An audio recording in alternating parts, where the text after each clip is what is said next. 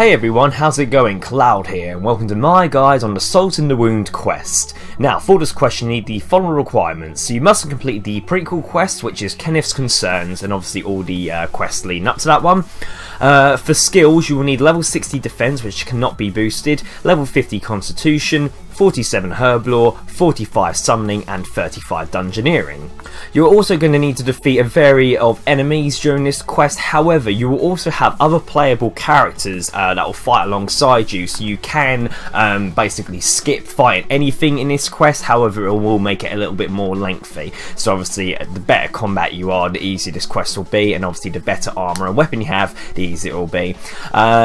Only items you're going to need is probably some food for lower level players, and possibly additional food to heal your companions as well. So I'll leave that up to you, however much food you want to bring. And of course you will also need a ring of kinship, which will be needed to start this quest off.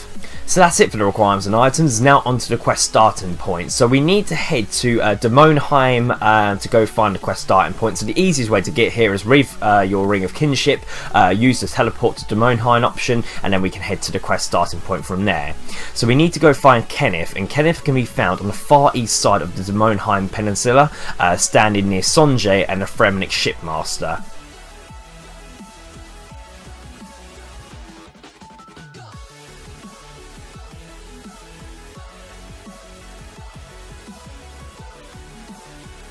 Once you're near Kenneth, speak to him, who is now grown up after spending some time with Bailey on the fishing platform, and he's also learned some powerful magic spells. He will say that he's glad to have found you after having had contact with Satifi Kashin, and he will want to talk in private and teleports a small distance away. So go west up the stairs and Kenneth will be waiting there. Talk to him and he will teleport two other helpers in, the fisherman partner from Kenneth's Concerns, Ezekiel, and Satifi's niece, Eva. Introduce yourself and talk to Eva again, and agree to start the mission. Ezekiel will throw one of his rubium bombs at the wall, which will open up, and the party will enter the dungeon. You'll see a cutscene which takes place in where Effin Locke slays a soul gazer and gets a hex hunter bow, only for the wall near her to be blown up, destroying the bow and killing her, and also resulting in Ezekiel becoming Skald. So once in the dungeon, you'll need to find a blue key, as a blue key will unlock the puzzle room that we need to go to, and will be required to fight some NPCs. So basically the whole part of this quest is going to be yourself and the other characters sort of navigating through different rooms and that, and you control the different characters by clicking each of them respectively, and you can choose them to either walk in a certain direction or attack a specific enemy. And there's also a couple of other buttons as well. One of them is regroup, where all your characters will come back to where your character is currently standing, and there's also a select all option. So if you want all three of the characters to fight against one particular enemy, you can use the select all option and then click that enemy. It's pretty easy, you won't have much trouble using the interface. So once you've found the blue key and unlocked the puzzle room, you'll enter a room with a caustic gazer standing in front of a familiar dungeoneering puzzle. Choose a hero, preferably the one with the most health, and your character will distract the gazer, while the chosen hero must cross against the gaps to the other side without coming into contact with the Guardian Sphere. Now, one way to solve this puzzle is jump south across the first gap, then jump west twice, then jump south, then jump north, then jump east 3 times, and then jump south 2 times, and the puzzle will be completed. Once you're across the obstacles, inspect the Seeker of Truth and return across the gap. The regroup button won't work here. One way to get back across is simply to have the Guardian Sphere capture the chosen character, which will hit him for 500 life points, but will just save a bit of time. After completing the puzzle, Kenneth will ask if you are ready to be teleported to the fishing platform. Say I'm ready and you'll be teleported there. So once you reach the platform, talk with Kenneth and he'll tell you that you need some ingredients for an anti-mind control serum. He says you will need some blood given freely. To get the blood, you simply punch Bailey and then respond, "So you don't feel pain." Then say, "No pain, prove it," and Bailey will take a shard of glass and cut his arm to prove that he no longer feels pain. He will give you the blood-stained glass as proof of this. Kenneth also tells you that you need a live specimen for the potion. So to get a sea slug, head east to the fishing spot and then lure the fishing spot. Don't try to actually take the slug, as this will damage you some life points, and then start walking back to Kenneth and the slug will follow you. Kenneth will then daze and telegrab the slug for you, and a dazed sea slug will appear in your inventory. Talk to him and he'll say that you have all the ingredients you need and will give you a Seeker Gland. You can either pick up the Pestle and Mortar, or the Pestle and Mortar in your toolbelt will work, and use any piece of the potion to make the anti-mind control serum. Talk to Kenneth to prompt your team to move to the cave entrance. Go west to the cave and enter the cave by talking to the Slug Frowls and ask, why can't we come in? Then, I'm not a stranger, I seek enlightenment in the joining. And finally, I wish to hear thee, and the guards will let you enter the Slug Citadel. Now, the Slug consists of a series of rooms. You need to make your way with your party of adventurers through the rooms by solving puzzles. The rooms have a varying number of risen knights, some of which will need to be killed and some of which can be avoided. The members of your party will be healed to full health automatically when you move on to the next room. Unfortunately, your character is not healed, so you might want to use the food that you got with you. Please note, if you log off, you'll find yourself outside on Witchaven near Jeb, but all the completed runes will remain completed, and the killed risen knights will stay dead except the ones that the village people conjure. You'll have to walk yourself and your characters through all the completed rooms to return to the last room you were in before you logged out. Also, to make a character stay in or go to a specific point, simply click on the character and click where you want them to go, and the same principle applies to using them to knock out Witchaven guards and killing risen knights or pulling levers. Also, always make sure that you click the character again to return control to your player, or you will find your character running aimlessly around the screen. Now, it doesn't matter which characters you use for specific parts, such as killing enemies and pulling levers, but I will just give you some names just to allow it to make it easy for you to keep track on what you need to do. So you'll notice in the footage that I kind of sort of work it out as I go along, because the puzzle rooms aren't too difficult. So what I recommend for the majority of this guide going forward is listen to the instructions I'm actually saying rather than watching what I'm doing on the screen. Obviously you can use that as a reference, but I will give you specific instructions just to make it easy for you guys, and will save you some time. So the first room has a number of gates blocking your way to the exit. There are levers which can be pulled to open the gates, and the levers need to be opened in a particular order so you can progress. If you are spotted by a Witchaven villager, you will be frozen for a few seconds and a risen knight is summoned and attacks you. So like I said, you can use any characters for these steps you want. I'm just going to use some names as an example, so you can choose to follow this if you wish. So you want to leave Ezekiel by the Witchaven villager just north of the entrance, and move the remaining two characters to the metal gate to the northeast. Make sure they stay there and don't follow you. Use Ezekiel to knock out the Witchaven villager and proceed south with your player.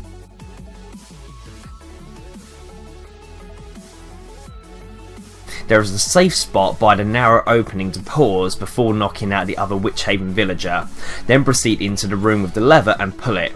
The metal door to the north will now be open. You want to send Eva through, but do not pull the lever yet. You then want to pull your lever again and knock out the villager again, and go to the same safe spot and again use Ezekiel to knock out the other villager, allowing your player to run north to Kenneth and Eva without being stunned and attacked by the risen knights. Bring Ezekiel to join your player, and then use Eva to pull the lever to let you all in. Pull the lever again and run south, east, and then north to the exit. Some characters may lag behind and get attacked. Simply click the regroup for them to catch up.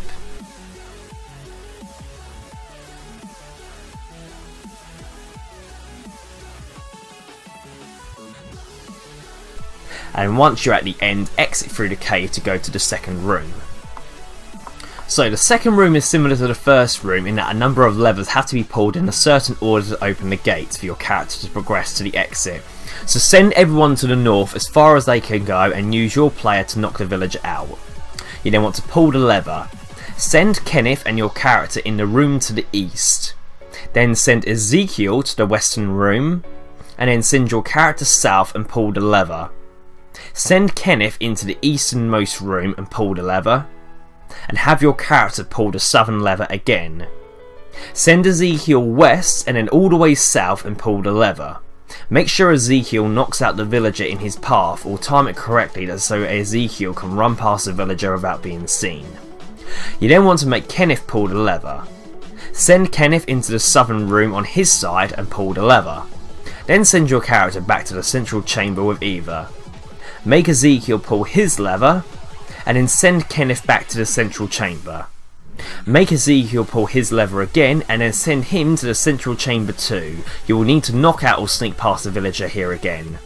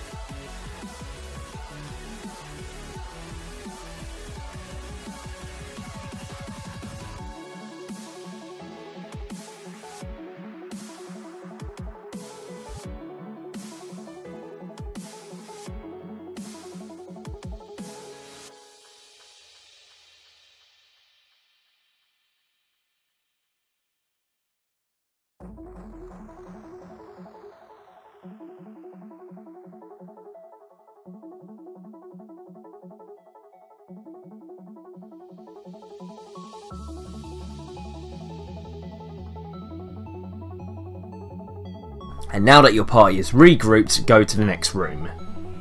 So for the third room, killing all the Risen Knights will make the room easier, and the easiest way is simply to do this yourself, as you're likely much more powerful than your companions. You can rest while the others are defeating the Risen Knights if you need to raise your hit points.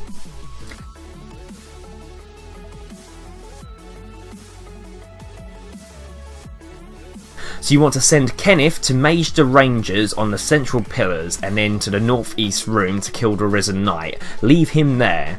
Then send Eva to the southeast and Ezekiel to the southwest, killing Risen Knights as needed.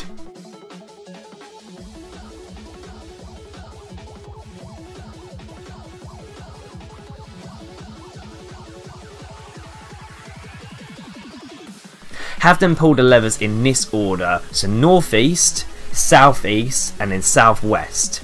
Have your character run to the northwestern corner with a patrolling Witchaven villager. You need to either sneak behind her and knock her out, and then pull that lever. This will open all the gates in the middle of the room and the outer 4 gates.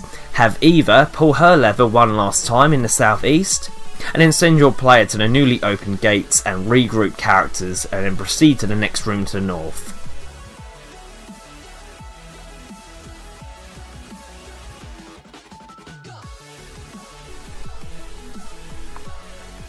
So in this 4th room, your character releases various waves of Risen Knights while trying to open the exit. The Risen Knights have to be killed in order to proceed. Unfortunately, your character is stuck and cannot fight, so you have to use the other members of your adventurer's party to kill the Knights.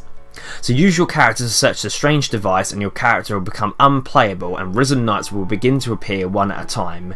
The Knights are not usually aggressive, so take time to plan. Once the first wave of 3 Knights are dead, your character will investigate the second hole. 2 Knights will appear at a time for a total of 6 Knights in the second wave. Once the second wave is dead, a third wave will appear, and 2 to 3 Knights will appear at a time for a total of 9 Knights in the third wave. And then finally continue on to the last room.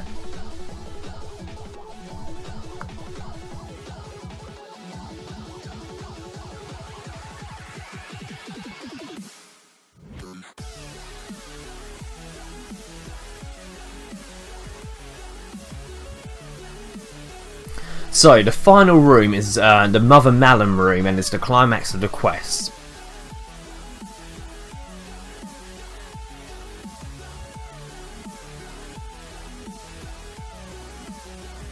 Once the cutscene is complete, you want to use Kenneth to speak to Brother Maledict, who is located just to the west. Once the gate to the west is open, knock down the wall in the western chamber with Ezekiel and move Kenneth north. Place him as close as possible to Mother Malum while standing on the western ledge. Take control of Ezekiel and knock down the wall to the east and proceed north. There is a knight en route, either attack and kill him or just run straight past and position Ezekiel directly opposite Kenneth, who is on the other side of the chasm.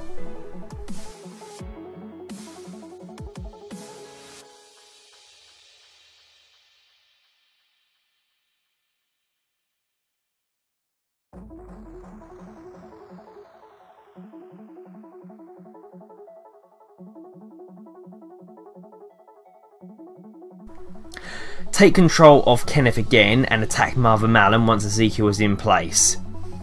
You will now have control of Eva. Talk to Mayor Hobbs and knock him out, and then attack Malum and she will throw you over herself.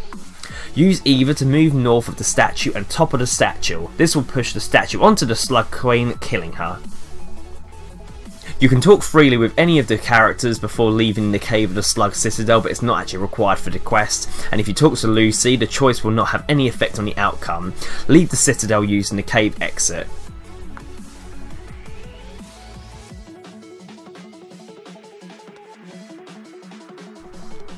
After you've left the cave and you've gone through some dialogue, it will come up, "Congratulations, you have completed the Salt in the Wounds quest. You're awarded 2 quest points, 45,000 defense experience, 17,500 constitution experience, 15,000 Herblore experience, 12,500 summoning experience, 5,000 Dungeoneering experience, 100 more bound ammunition or runes in Demonheim, raising the total to 225, 2 treasure hunter keys and 2 Arts of Ice."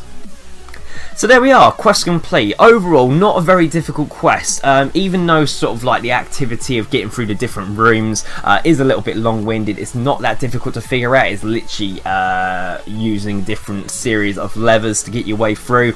I wasn't following any guide of any form when I was doing it, and I managed to get through pretty easily, so I was just kind of winging it. So obviously with the specific instructions I've given you guys, you shouldn't have much problem against that at all. As for the rewards, very decent, especially the experience. You know, 45,000 defense experience is very generous, and also the extra 100 bound ammo is very helpful in Dungeoneering, especially those of you who do a lot of dungeoneering, predominantly round, obviously ranged or magic. You can now choose to have like 225 bound arrows, so you can always use that for range, or the other swing side of it, if you're using magic, you could now have like 225 bound blood runes every time you start a floor, so you've only then got to worry about getting the elemental runes. It just makes things a lot easier in terms of using range and magic in the Dungeoneering. But yeah, I don't think you'll run into any problems following my guide. However, if you do get stuck at all, leave a comment in the comment section below and I'll help you as best I can. If not, thank you for watching. Please make sure you like, favourite, comment, subscribe, and don't forget to share with your friends. Thanks for watching everyone. Bye bye.